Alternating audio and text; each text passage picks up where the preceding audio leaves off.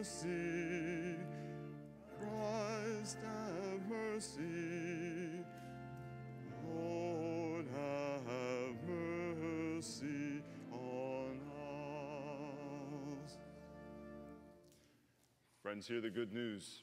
Scripture has promised, as far as the east is from the west, north from the south, so far does God remove our sins from us. In Christ we are made new beings, open to the leading of the Spirit, sent forth to love and to serve. So friends, believe the good news of the gospel. In Jesus Christ we are forgiven. Praise God.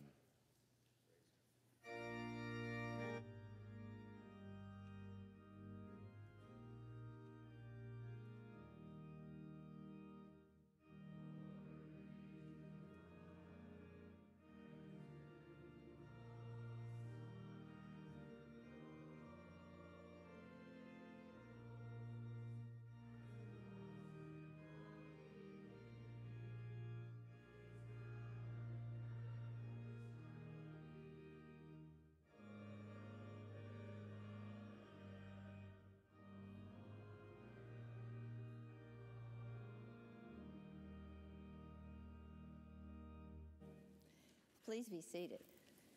David, could I get you to move this chair just a little bit more in the center? And I would like to have all the children please come forward, if you will. That's great, thank you. Just sit around this chair, that would be awesome. I have something very special to tell you today.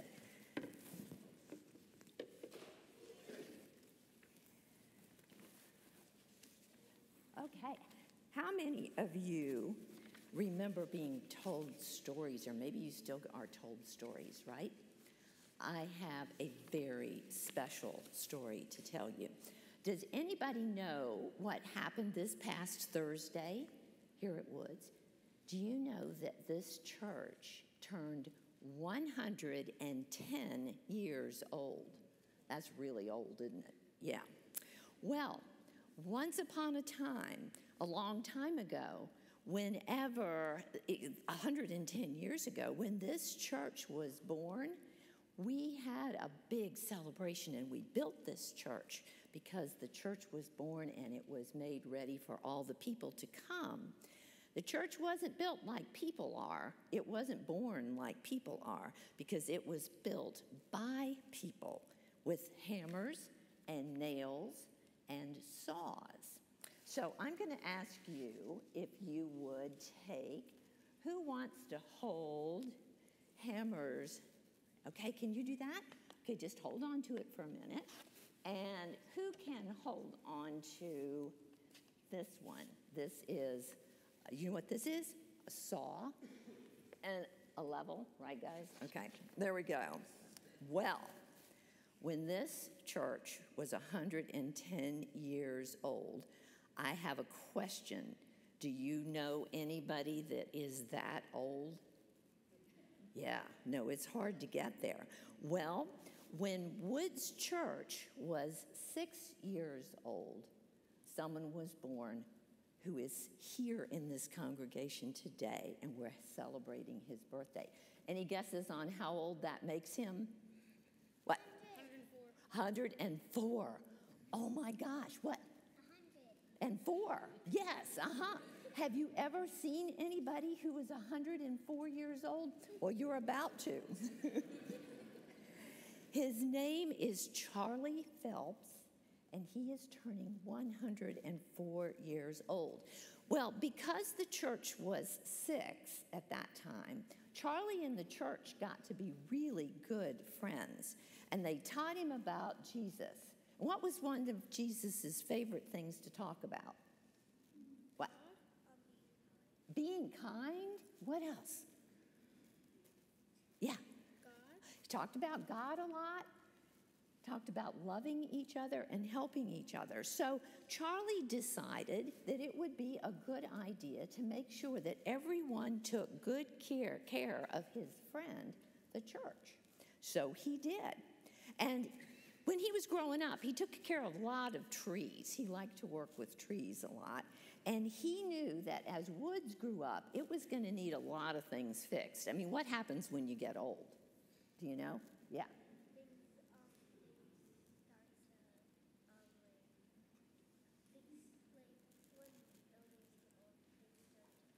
Yeah, she's being very careful. Things start to break down. Yes, they do. And that's true with the church as well as with people.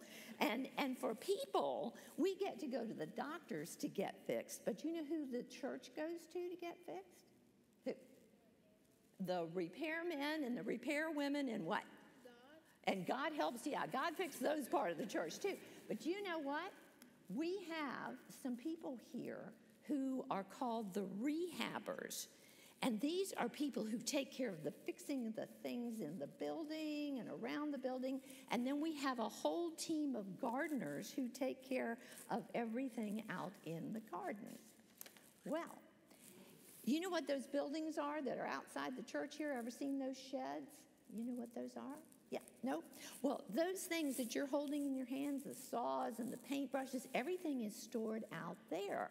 And that's kind of like a place where the rehabbers and the gardeners go to get all their tools to do this work.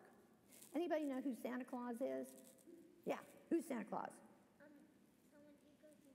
Someone who gives you toys. He gives you toys? That's right. What else?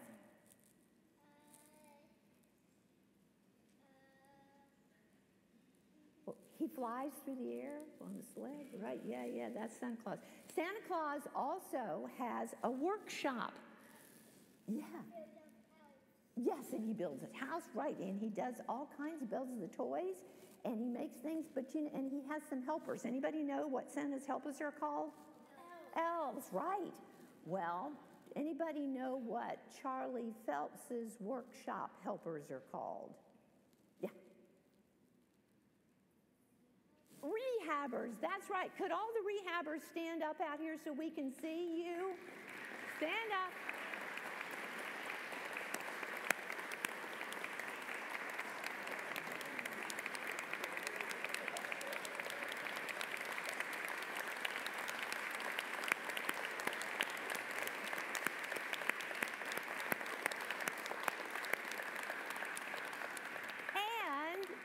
Have you ever been outside and you've seen, I've got 3 birds outside. Their names are Gloria, Hallelujah, and Amen. Those birds live in the woods and the gardens, and the chipmunks are out there, and that's because of the garden team who does all that work. Can you gardeners stand up so we can see you? Where are our gardeners? There we go.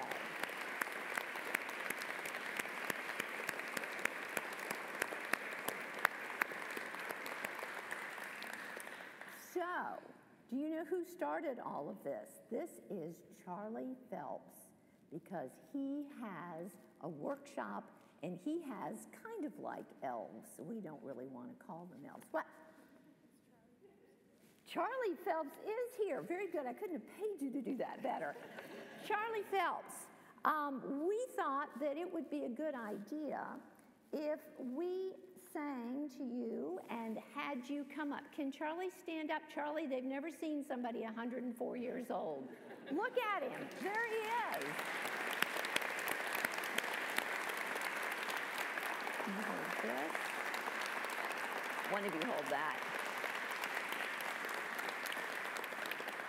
Okay, Charlie, you just stay standing. Can somebody hold this? And I'm going to have you all come line up here on the steps.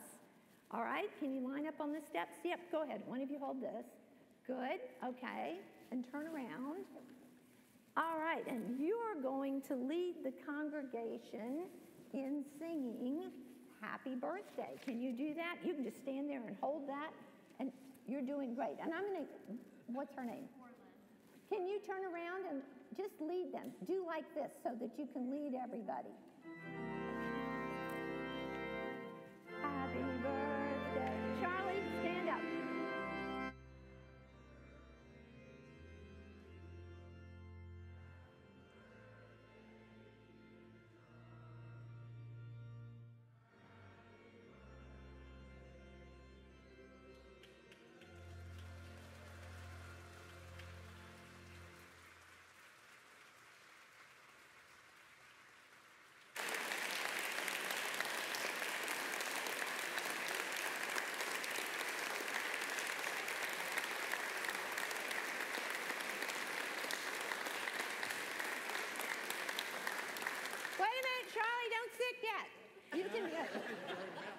a gift for you.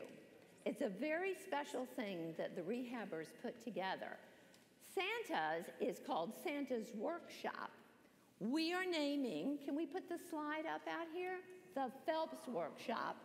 And this is going up out there just for you.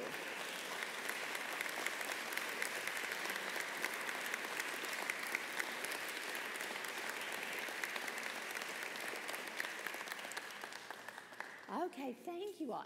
If you want to, you can probably touch him if you're real careful as you go by. Do you want to say anything? Thank you. Very good, very good. All right. Thank you, David. Okay, you all can go back to your seats.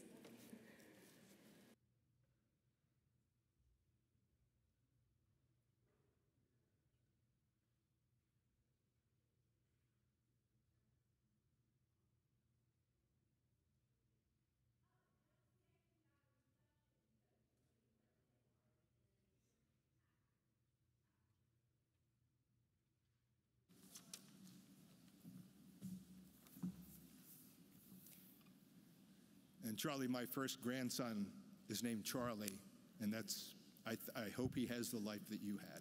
So thank you. Please join me in the prayer of illumination. Lord, open our hearts and minds by the power of your Holy Spirit, that as the scriptures are read and your word is proclaimed, we may hear with joy what you say to us today. The first reading is from Psalm 16, and this is David's statement of his confidence in God. Protect me, O God, for in you I take refuge. I say to the Lord, you are my Lord. I have no good apart from you. As for the holy ones in the land, they are the noble ones in whom is all my delight. Those who choose another God multiply their sorrows.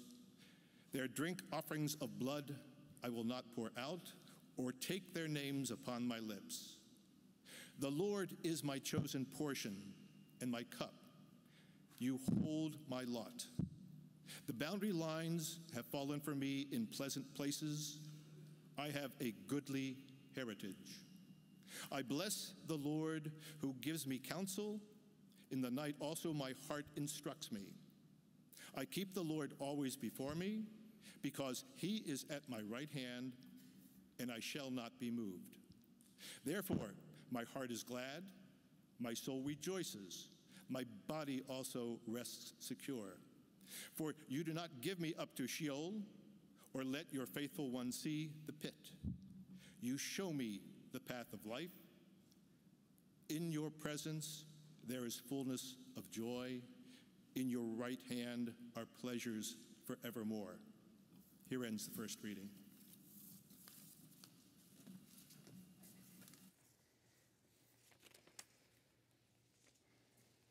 So building on to the sentiment of the psalm is an actual event that embodies that.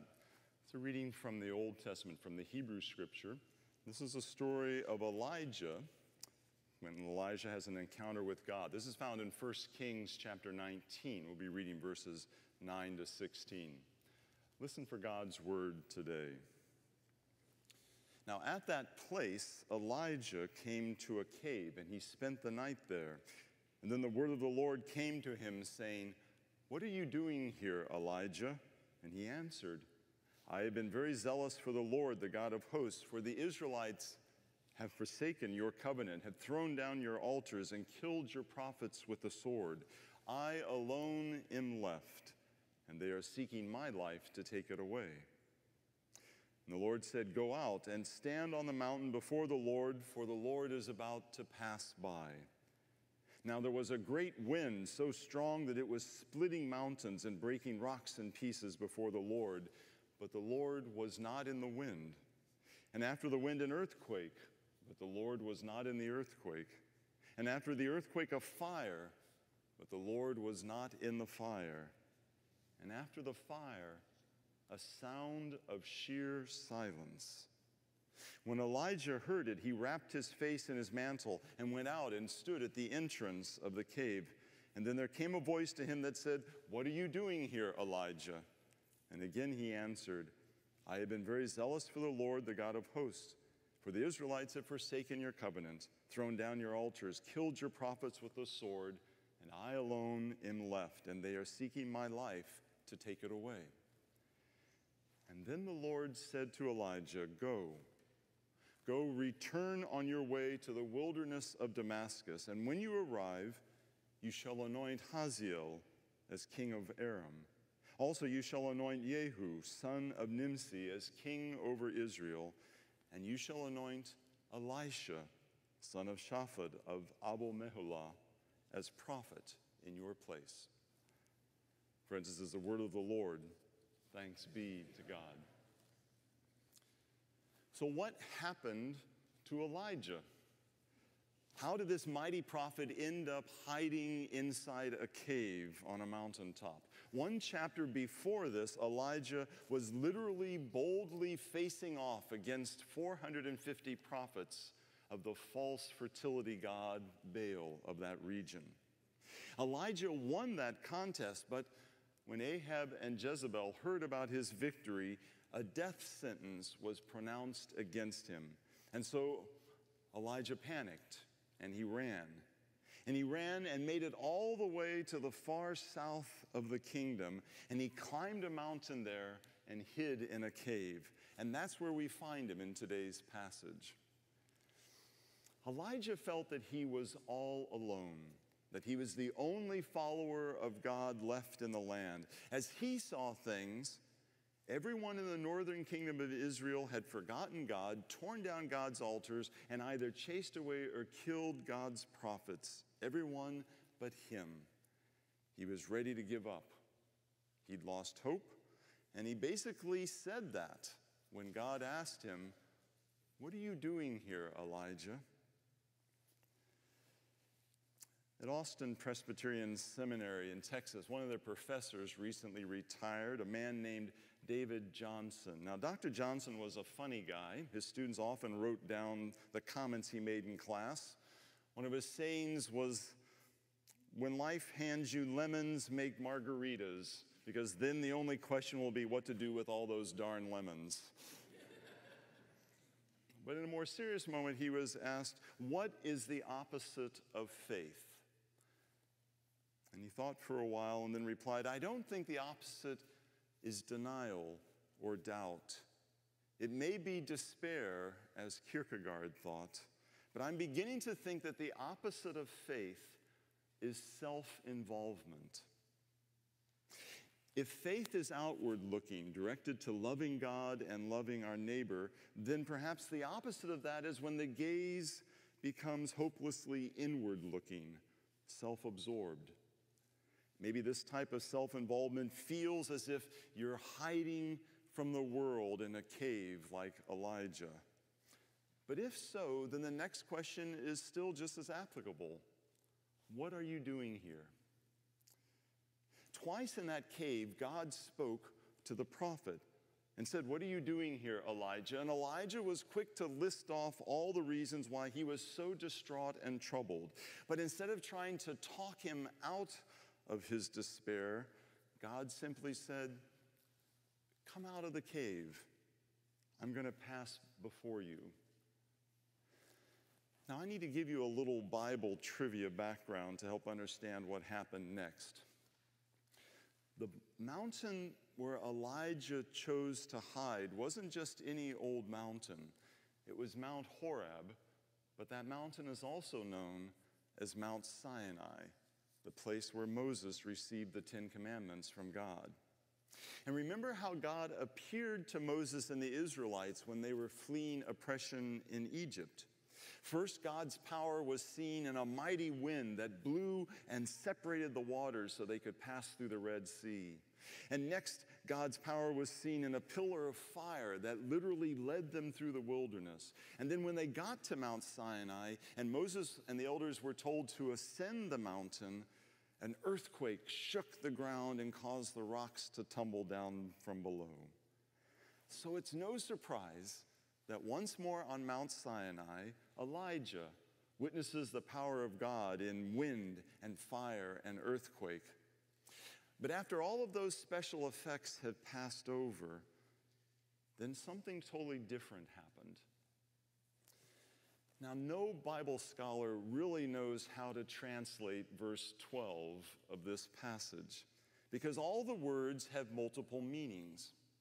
And so in the King James versions, it says that after the wind and the earthquake and the fire, Elijah heard a still small voice. The New Revised Standard Version we just heard described it as the sound of sheer silence. And the Common English Bible says there was a sound, thin, quiet. Nowadays, it's almost impossible to find a place in which we are surrounded totally by silence. I tried it when I was writing this sermon, and I paused and stopped. But even in that moment, I could still hear the computer running and whirring away. I could hear the air conditioner kick on to cool the house. I heard some birds out in the garden. Sometimes if you've ever gone deep into a cave, you can, in those spots, experience absolute darkness and in many cases, absolute stillness. And it's funny because in those moments, there's almost a weight to the silence around you. You see and you hear nothing, but you can feel its reality.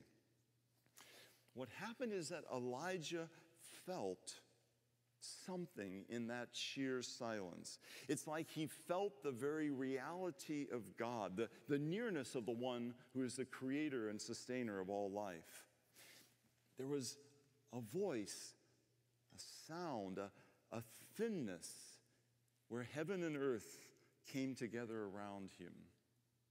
Now, words fail to capture it, but it was enough in that moment to shake Elijah out of his funk, to get him to stand up and to step outside of that cave at last. God called him to step out into the world again, to once more be God's prophet, to change the world for good.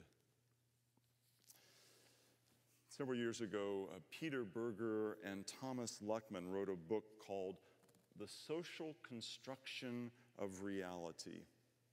Now, they wrote about how our life together at every level is shaped by what we would call common sense knowledge. The knowledge that we share that helps one another get through our days as best we can. Now, a good example of this common consensus, common sense knowledge, are traffic lights.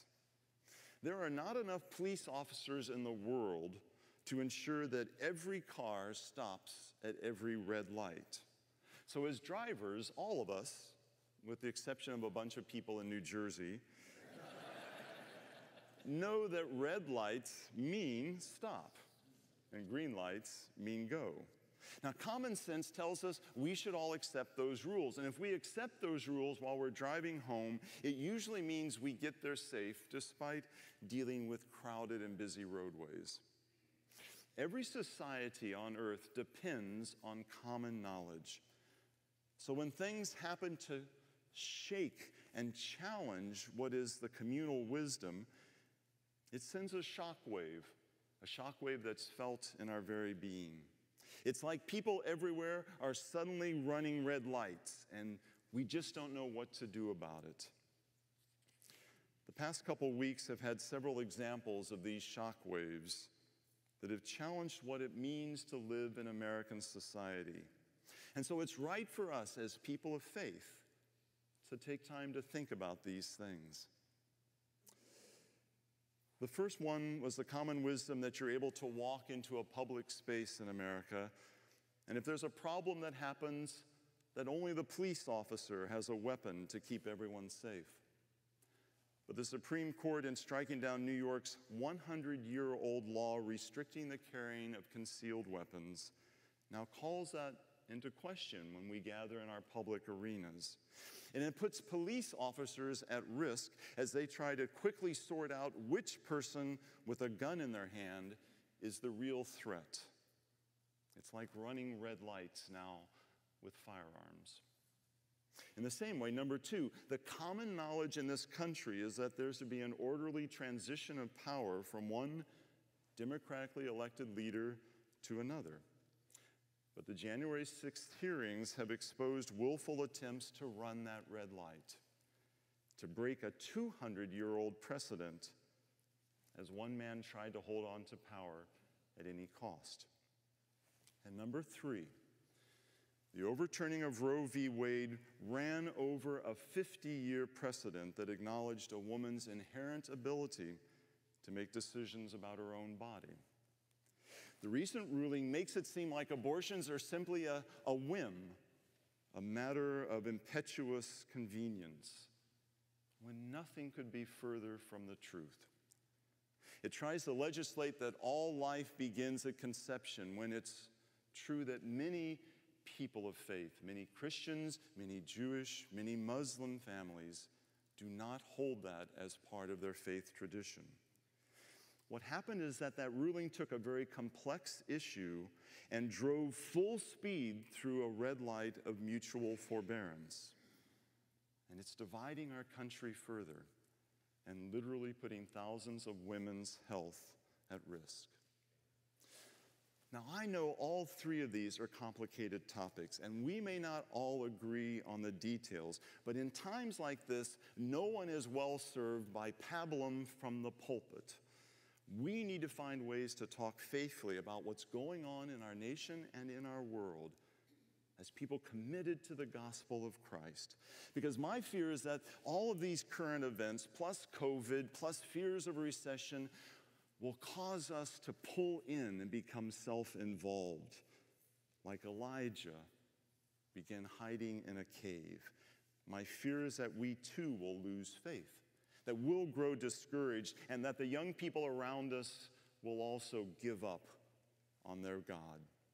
So my prayer is that Elijah's story becomes our story, that we too learn to quiet down our troubled spirits and actively seek the spirit of a loving God.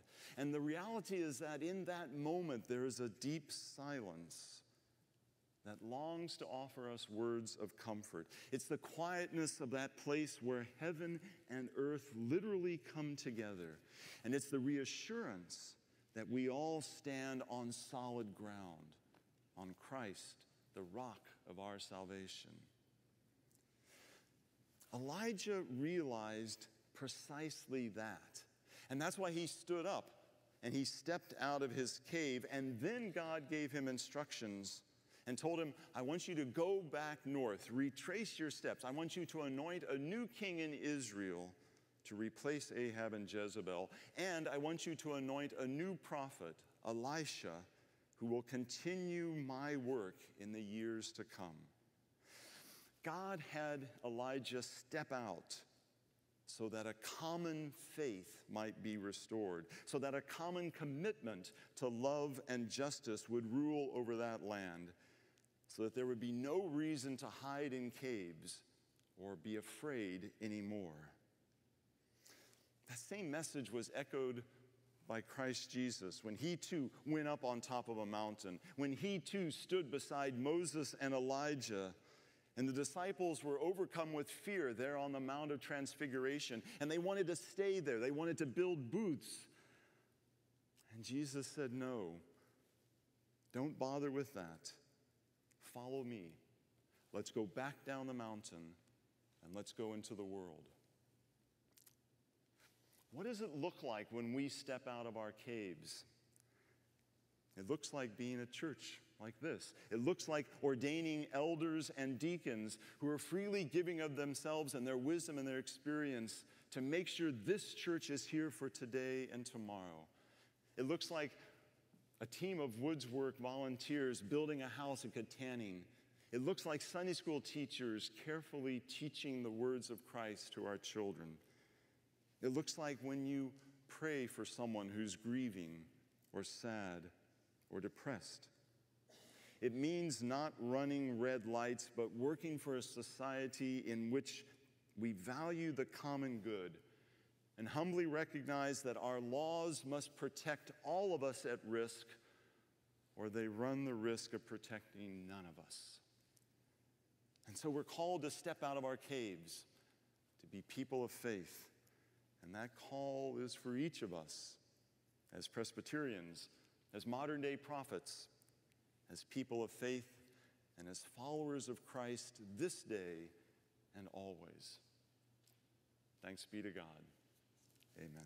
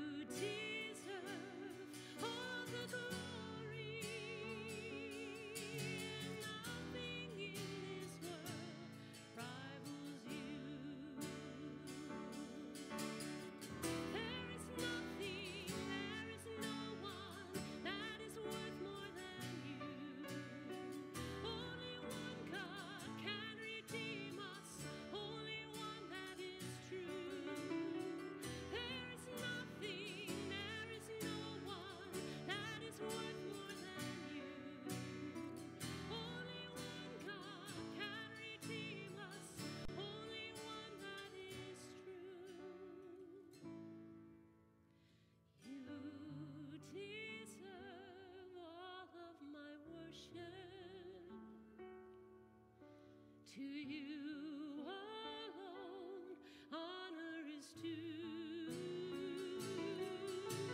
You deserve all of the glory, and nothing in this world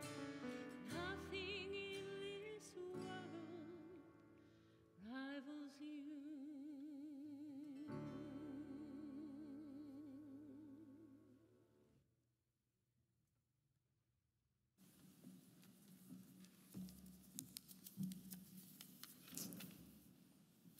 A portion of your offering today goes in part to support local hunger programs such as the Herondale Lunch Program and the SPAN Food Pantry that serves those in need in Anne Arundel County. Please join me in prayer. We pray our gifts will be used to extend your kingdom in our land. May you, the God of all grace, who has called us into eternal glory by Christ Jesus, make us holy, strong, and filled with peace. Through Jesus Christ our Lord. Amen.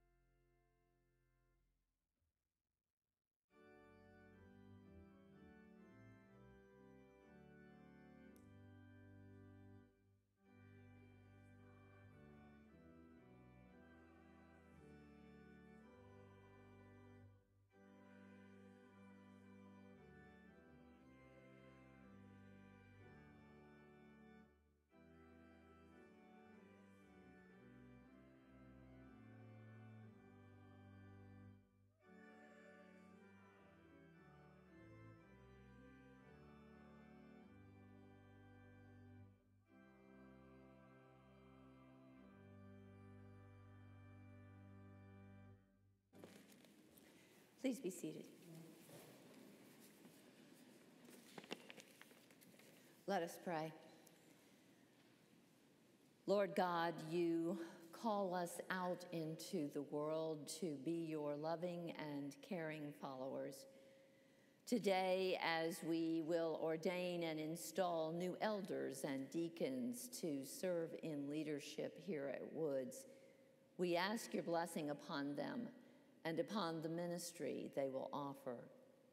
Give them wisdom and give them grace to listen and to make faithful and grace-filled decisions. Along with them, let us seek always to live Christ-like lives ourselves, caring for others and supporting those who are sick and weary and who are grieving. We pray for all who must endure conflict and who are challenged by political decisions that deeply impact their personal lives. We pray for all who seek resolution and peace, whether in our own nation or in places where war and violence are daily expectations. Help us, O God, to be the voice of the church and to find balance in our choices that is respectful of others' realities. We continue to pray for those who mourn the loss of the lives of loved ones, the loss of control, rights, memory, mental health, and physical stamina. Let us trust in your mercy and your ongoing presence and the goal of your kingdom here on earth. As we pray for specific individuals this morning, we do so knowing that their lives carry ripple effects out into our community and into the lives of others. We know that when we pray for one, we implicitly pray for many. We ask your protection and your guidance for those who serve on Woods work and those who offer care in so many places, in hospitals and in doctors' offices, those who come to serve those who are in need, putting themselves in harm's way. This morning we pray for Dan Atkinson and David Corbin and Louise Jobs, Edie Segree and Joe and Connie Wines, Wayne and Judy Boswell and Carolyn Decker, Ada Martin, Marie Sheldon, and Jeff Wood. We pray for Ronald Carter and Julie Gallimore, Marion and Stu Miller. We pray for Debbie Bradley and Pete Cooper and Frank Gathman. We pray, oh God, for Corinne Minton and Charlene Van Meter. This morning we ask your blessing and your presence and comfort on those who grieve. Janine Blake on the death of her father, Thomas Byrne. We pray for the family and friends of Shirley Kimberly and the family and friends of Marilyn Sickles. At the same time we grieve, we give you thanks in celebration for the birth of a granddaughter to Ryan and Melissa Johnson. We pray, oh God, that you would continue to be with all of our mission partners and co-workers around the world, and ask that you hear our prayers for those that we pray for in our hearts and that we pray for on our prayer lists, and hear us now as we pray together the prayer that your Son taught us, saying, Our Father, who art in heaven, hallowed be thy name. Thy kingdom come, thy will be done on earth as it is in heaven. Give us this day our daily bread, and forgive us our sins as we forgive those who sin against us. And lead us not into temptation, but deliver us from evil. For thine is the kingdom and the power and the glory forever. Amen.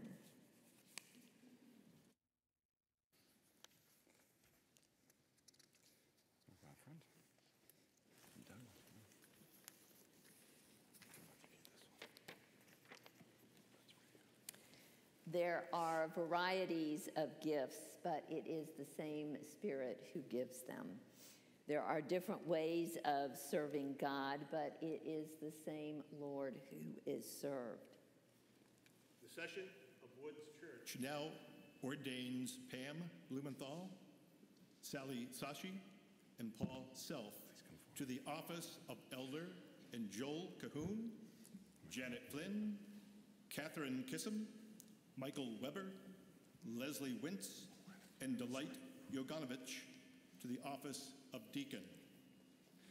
The session also installs to active service those who have been formally ordained: Elders Bill Brooks, Bill Daniel, Laura Nelson, and Dave Wernicke, and deacons Andy Borland, Katie Borland, Debbie Bradley, Delia Edelman, Brenda Rogie, and Jean Zemmel.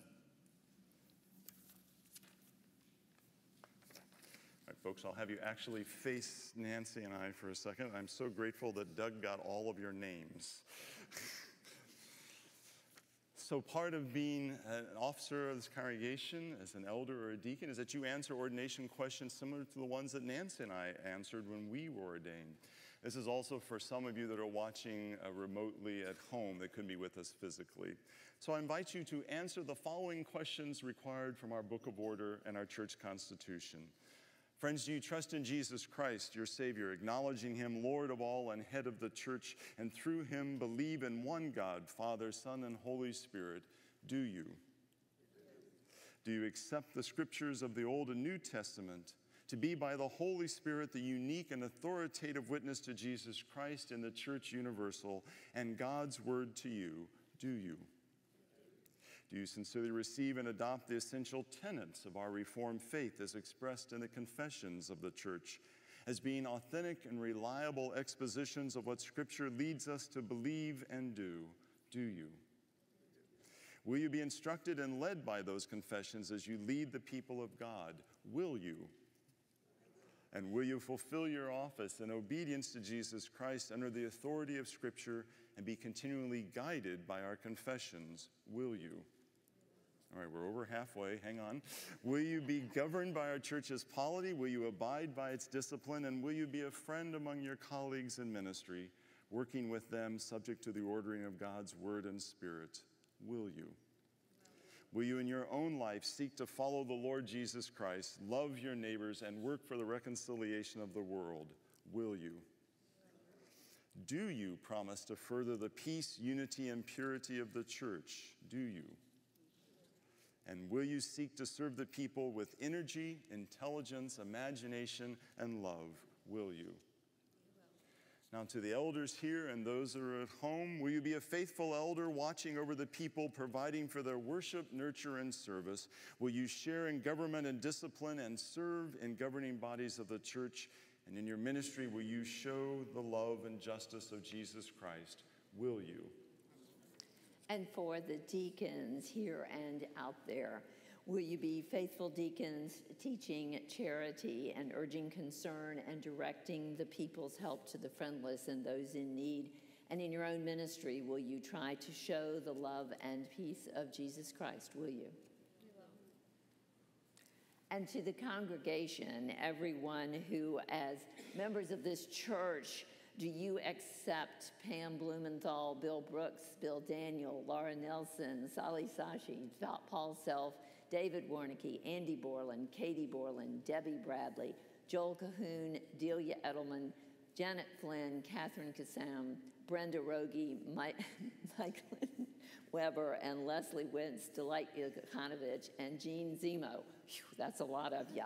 As elders and deacons, do you and will you be guided by them as they lead us to the way of Jesus Christ? If so, will all of you please say, we do? We do. And do you and we agree to encourage them to respect their decisions to follow as they guide us, serving Jesus Christ, who alone is head of the church? If so, answer, we do. Now, in days past, we would have invited all those that have been ordained to come forward, but for COVID reasons, we're going to have people keep their distance. We're also not going to have you kneel, so that's probably a good thing for some of us. But I do invite all there to extend a hand towards these officers of the church as a sign of the church sending the Holy Spirit upon them. And hear us as we pray.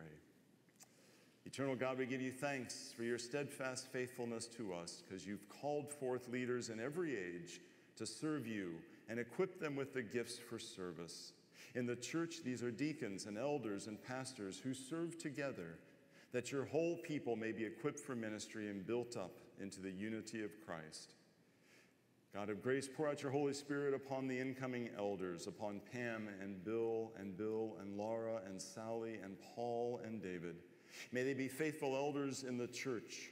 Nourish them in the life of the Spirit, that they may exercise the ministry of discipline with humility and compassion, and guide them in governance on this session and in every church court, that they may be servant leaders following Christ, who came not to be served, but to serve.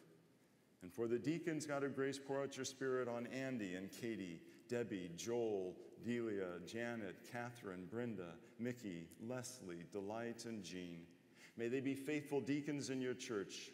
Give them openness to the Spirit's leading, that they may see and serve wherever there is any need, and give them the mind of Christ, who did not grasp at greatness, but emptied himself to serve all. Loving God, may we together proclaim the good news, make disciples, be light and leaven, sharing your bread and offering cups of water, washing one another's feet. Make us strong in Christ to live as your people and show forth your saving love in the world. May all God's people say, amen. Friends, you are now elders and deacons in the Church of Jesus Christ and for this congregation. Be faithful and true in your ministry, that your whole life may bear witness to the crucified and risen Lord. Friends, please welcome these new officers to our church as they go forth to serve. Thank you all. Blessings.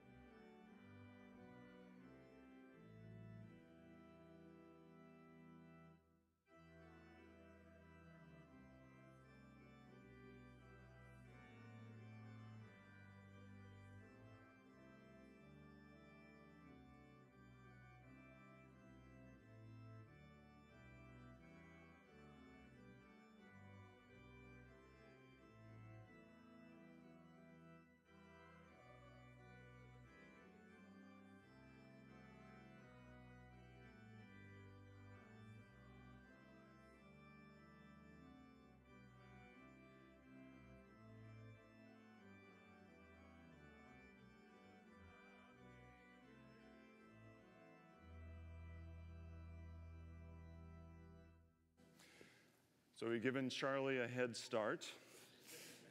But the task for you now is to go forth.